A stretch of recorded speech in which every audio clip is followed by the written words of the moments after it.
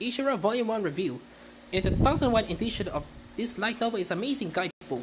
New series Ishura made a name for itself at the top tankobon, novel and new title categories, with the most votes recorded in its history. Since the series has been made its way to the West thanks to Young Press, and I'm here to find out if it lights up to all the hype.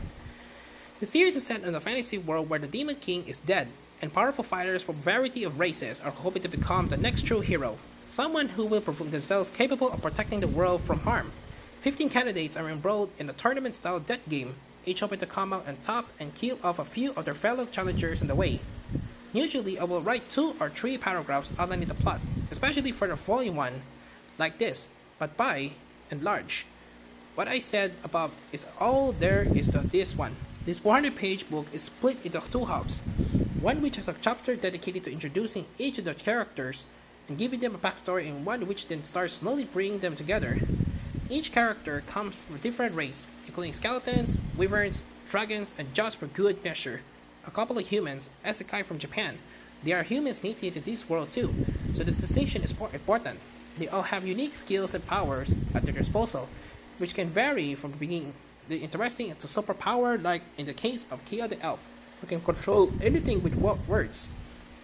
The second half of the book revolves around a war between the city of Yoretia, which is home to humans known as Metia, and the city of Lytia, which is largely home to the Wyverns, and the ruler who was declared themselves the new Demon Lord. Because of where each character starts, not all 15 are involved heavily, or at all, and this storyline which works to its benefit, since at this point it's already very difficult to keep the tracks of who's who. I wish author Keiso had taken their time introducing the characters rather than giving us 10 straight chapters of it.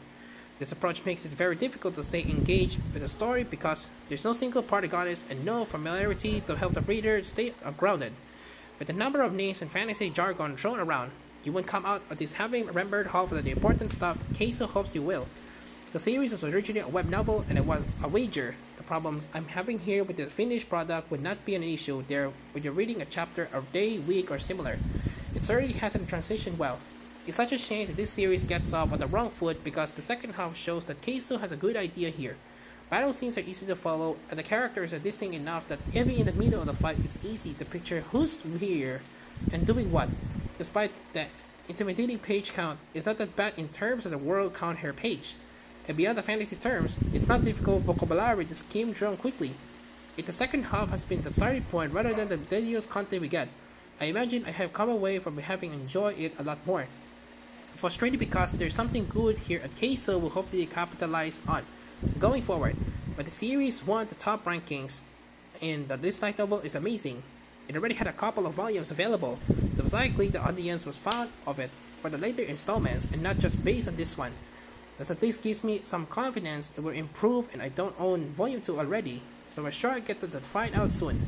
Ishura comes to the West thanks to Yen Press and been translated by D.V. Musto. The translation reads well with no issues to note. This release includes color pages and illustrated by Coretta and depicts but not all of the large cast. The black and white illustrations shown in the book captures more of the characters and also focus on some of the action scenes, but by and large, there is a really lack of images compared to the page count, which is a shame.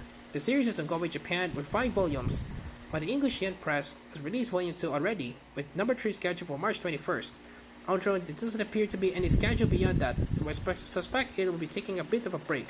Overall, Ishura gets off to a frustrating start, as there are good ideas here, but I imagine most readers will be put off by reading 200 pages and introduction before they even get there. If you don't stick with it, I was surprised if it didn't prove our writing read, but that's certainly not an easy ask for a series with books this thick. I possibly avoid if you're not convinced by the premise. 5 out of 10.